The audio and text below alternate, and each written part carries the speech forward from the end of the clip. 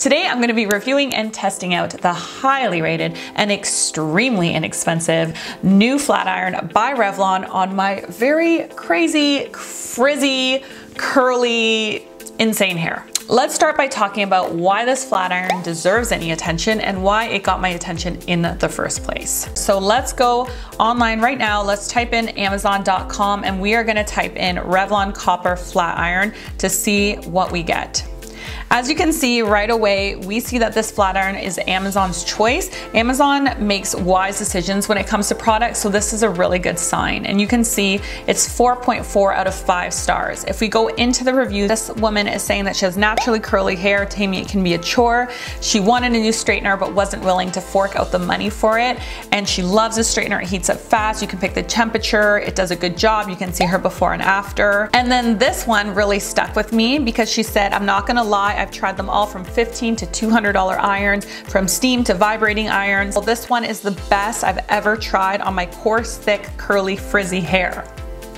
I don't have thick or coarse hair, but I have frizzy, curly, big hair, so that is a good sign. She says the only thing she doesn't like is that it smells like burn, it makes the hair smell like iron, but it goes away after a while. Okay, so we'll see if that's the truth. We'll see if that's actually true and if it does smell like burning. I don't know if that maybe has something to do with the fact that it has like a copper plating, but we'll see. But then we can also see that there is this review.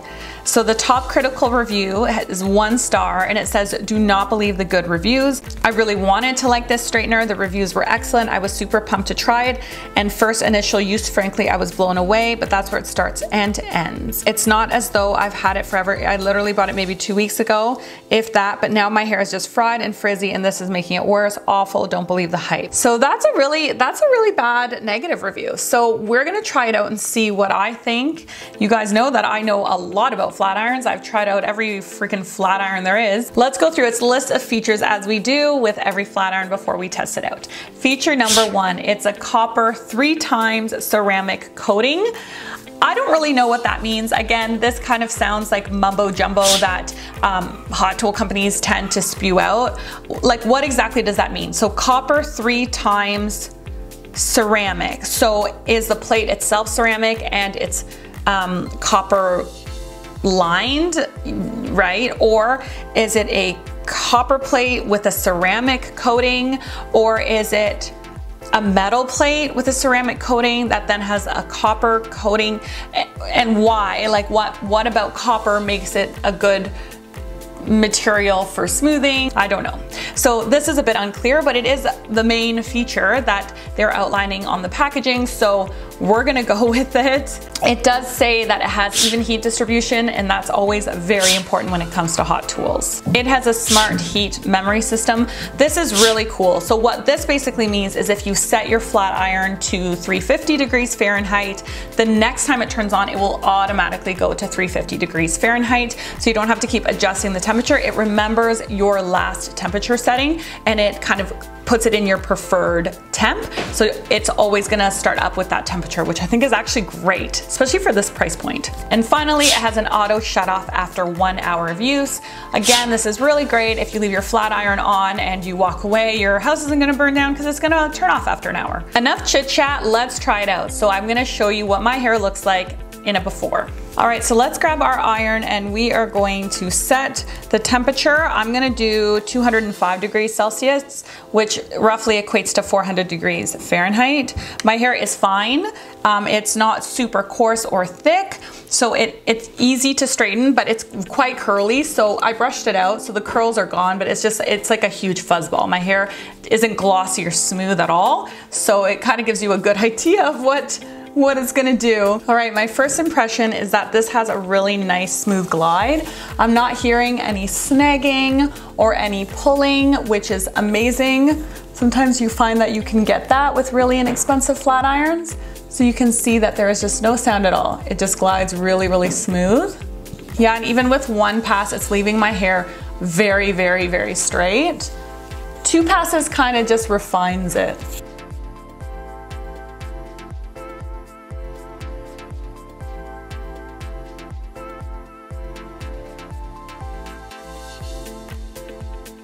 Okay, as I'm moving along my hair here, I gotta tell you, this This flat iron it's like awesome. For real, super, super impressed. This is a steal for this price, it's crazy.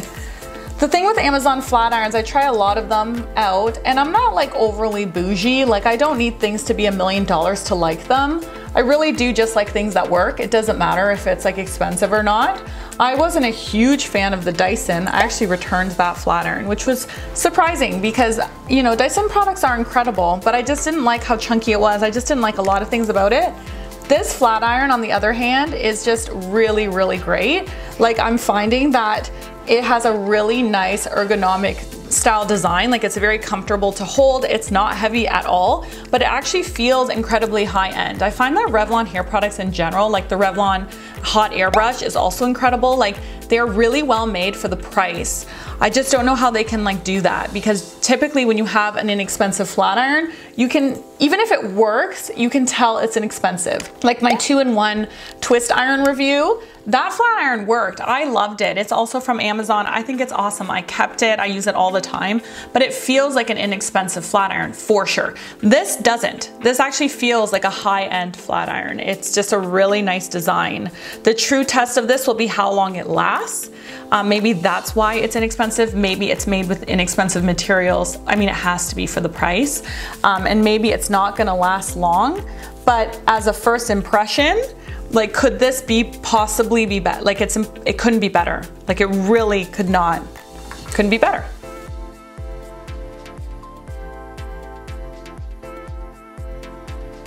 Okay, let's talk about that burny smell that that review talked about. So I'm not gonna lie, when I first turned this flat iron on, I did smell kind of a burning smell. I always find with new flat irons, for whatever reason, maybe it's the coating on the plate, it hasn't been heated up a lot, so it does, I don't know, create a little bit of like a gas or something. Like I still find that I can smell burning. I don't think my hair is burning, just to clarify that and be very clear about that. My hair is not burning. I know what it's like to melt your hair with a flat iron. I've done it several times and this is not happening. Like it really wouldn't be this smooth and glossy. I think it's just the smell that the plates omit when they are heated. I don't know if that has something to do with the copper coating. I don't know. I don't know if maybe it's because it's a new iron, but that smell that was mentioned in that negative review, it is there for sure. I just don't know why it's there, but it is. It is there. If that's really gonna bother you, then maybe this isn't the flat iron for you. But for me, I mean, who cares? Like, it doesn't bother me. Wait, let me smell my hair and then let me tell you if it bothers me. Yeah, I don't smell it in my hair. I just smell it on the plate. And it's not overly powerful, but it is there. Okay, so here's my after. Alrighty, what do I say about this flat iron? This is the best inexpensive flat iron I have ever used. It does not feel cheap at all. It actually feels quite high end. It has a really nice long barrel to sandwich your hair through. It does not pull or snag. It has a really smooth glide, but most importantly, beyond all of the features, it leaves your hair feeling very smooth, very, very silky, very soft, and it does it in a really quick way with 1 or 2 passes. This is not a sponsored video. I just want to make that clear, but I really do think this is a bomb flat iron. If you are on a budget, you want something that's awesome, then definitely pick this up from Amazon. I'll leave the link in the description box below. If you guys try it, let me know what you think in the comment section. I'd love to hear about it. Thank you so much for watching. If you're interested in other hair review videos, then check these ones out next. As always, I love you. I'll see you next week. Bye.